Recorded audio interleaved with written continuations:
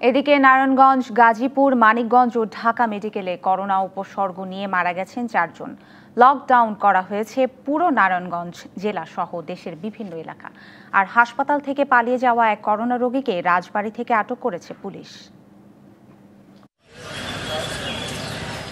মঙ্গলবার রাতে নারায়ণগঞ্জের জামতলায় করোনা উপসর্গ নিয়ে মারা গেছেন একজন। তার নমুনা সংগ্রহ করে আইইডিসিআরে পাঠানো হয়েছে। করোনা ভাইরাসের সংক্রমণ রোধে অনির্দিষ্টকালের জন্য নারায়ণগঞ্জ জেলা পুরোপুরি লকডাউন করা হয়েছে। তবে চিকিৎসা, খাদ্যদ্রব্য সরবরাহ সহ জরুরি পরিষেবা এর আওতামুক্ত রয়েছে।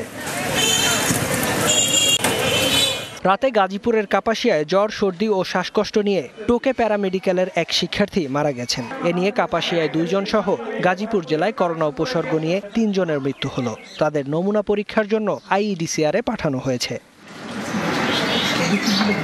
সকালে মানিকগঞ্জের সাটুরিয়ায় সর্দি, কাশি ও শ্বাসকষ্টে এক বৃদ্ধের মৃত্যু হয়েছে। তার নমুনাও সংগ্রহ করা হয়েছে। লকডাউন করা হয়েছে 3টি বাড়ি। এদিকে ঢাকা মেডিকেল কলেজ হাসপাতালের আইসোলেশনে থাকা ৪৫ বছর বয়সী ব্রাহ্মণবাড়িয়ার বাঞ্ছারামপুরের এক কৃষক মারা গেছেন। মঙ্গলবার সন্ধ্যায় মৃত্যুর খবর পাওয়ার পর তার সংস্পর্শে আসা 16 জনকে কোয়ারেন্টিনে রাখা হয়েছে। সোমবার দুপুরে জ্বর, সর্দি, কাশি নিয়ে বাঞ্ছারামপুর উপজেলা স্বাস্থ্য কমপ্লেক্সে ভর্তি হলে সেদিনই তাকে ঢাকায় পাঠানো হয়। গেল সোমবার কিশোরগঞ্জের করিমগঞ্জে মারা যাওয়া ব্যক্তি করোনা আক্রান্ত বলে নিশ্চিত করেছেন জেলার সিভিল সার্জন। নমুনা পরীক্ষার ফল জানার পর রাতেই কাদির জঙ্গল ও জাফরাবাদ ইউনিয়ন লকডাউন করা হয়েছে। পাশাপাশি তার সংস্পর্শে আসা ব্যক্তিদের চিহ্নিত করে কোয়ারেন্টিনে পাঠানো হচ্ছে।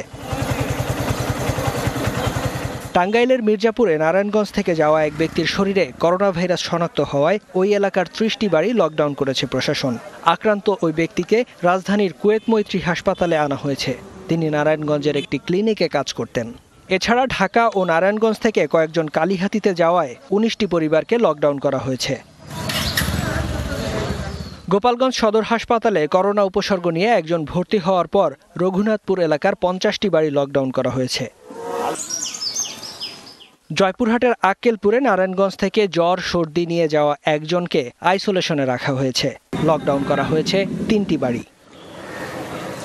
এদিকে করোনা ভাইরাস থেকে বাঁচতে নিজেদের স্বেচ্ছায় লকডাউনে রেখেছেন পঞ্চগড়ের বাসিন্দারা। আর সোহরাওয়ার্দী হাসপাতাল থেকে পালিয়ে যাওয়া এক করোনা আক্রান্তকে ভোরে রাজবাড়ী থেকে আটক করে আইসোলেশন সেন্টারে নেওয়া হয়েছে।